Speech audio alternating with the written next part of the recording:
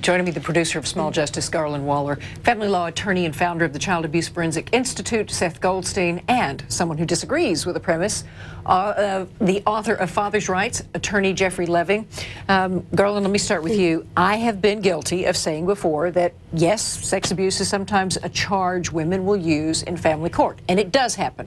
But apparently, they are not being followed up on enough, and even in the face of pretty legitimate cases, the fathers are getting the children? I don't understand. I mean, it happens all the time. This is actually a national scandal, and most people don't know about that. They think, if I am a mom and I go into court and I tell the family court judge, my child has been sexually abused, I've been beaten, they think the judge is going to be sympathetic. It's family court, they'll get some support.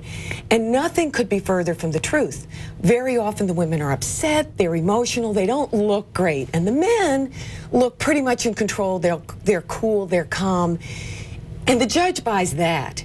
Also in family court, the judge can throw out anything the judge jolly well feels like. It's not like criminal court or civil court. The family courts are a world unto themselves. It is, and the judge is very omnipotent in those courts. Omnipotent is the perfect word. Yeah, so it's interesting that you're saying, you know, the woman comes in probably a bit hysterical, and Judge, I'm going to tell you all this story, and he's going, oh, I've got this hysterical broad right here, I'm not going to give her the kids. But you set out an astonishing number, and I'd really like, I got to get some support for this. 70% of the cases where custody is challenged, the father gets the child? Yes, even if he's a batterer and even if there's a history of sexual abuse.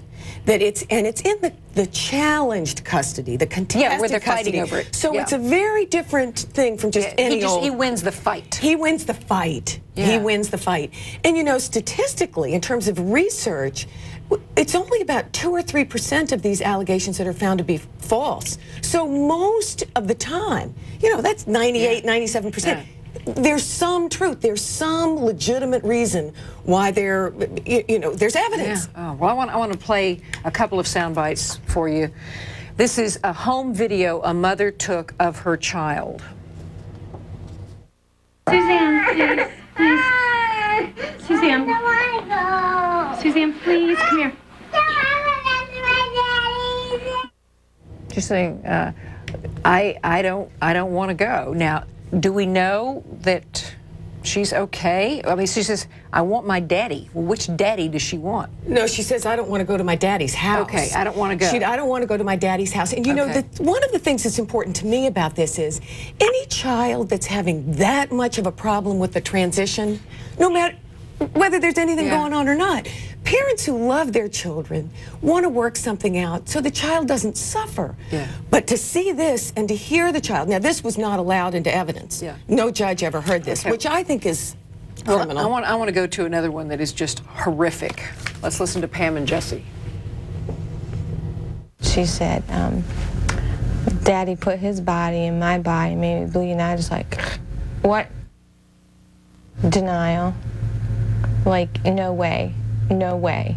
Not my child. No, he wouldn't do that. Beat me, yes, I'm thinking, but touch my daughter, no. He said, like, if you tell, I'll kill your mom. Whoa! I mean, this stuff is very, very powerful stuff. Let me go to Jeffrey, because Jeffrey, I've done many programs on father's rights, and I always hear Daddy never has a chance in court. What do you think of this?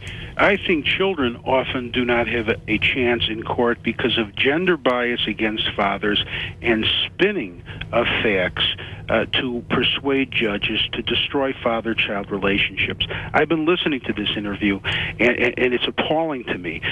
Why don't we look at the statistics?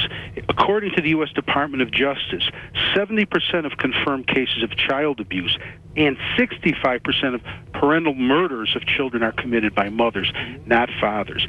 All these women that want to push dads out of the lives of their children, look at what the results are. The absence of a biological father increases by 900% a daughter's vulnerability to rape and sexual abuse. And often these assaults are committed by boyfriends of the mothers. Now let's deal with another issue of all these men having custody.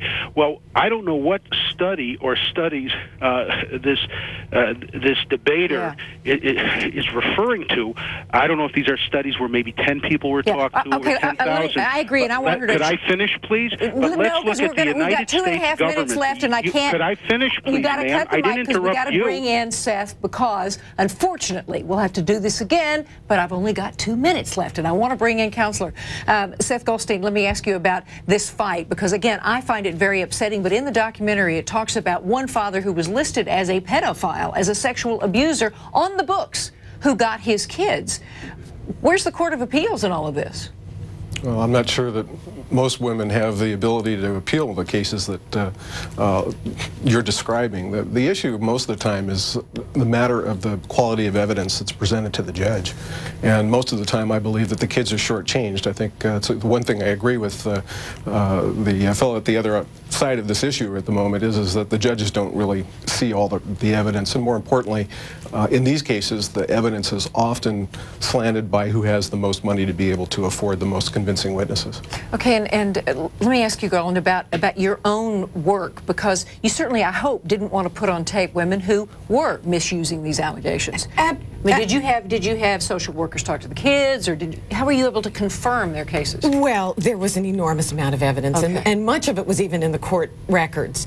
You know, this father's rights response of you actually can't believe the children and women have all this power is actually, you know, that's their statistics, but what most of us study and realize and know is that this is simply not true. There's an enormous amount of gender bias in the court system today, but it's against moms. Okay, I'm going to give Jeffrey the last word, and we're going to do this again if we want to. So, Jeffrey, we're almost out of time, but let me throw this out to you. If there is evidence in the record, that evidence, not just an allegation, that a father is abusing the children, you wouldn't support custody for that individual or unsupervised visits, would you? I would never support custody to a father if the father was abusing the child and it was not in the best interest of the child. My focus as a father's rights attorney is protecting the best interests of children, and that is what I do. Absolutely. And I agree with you completely that a normal, healthy, loving father is integral to a relationship, and I support that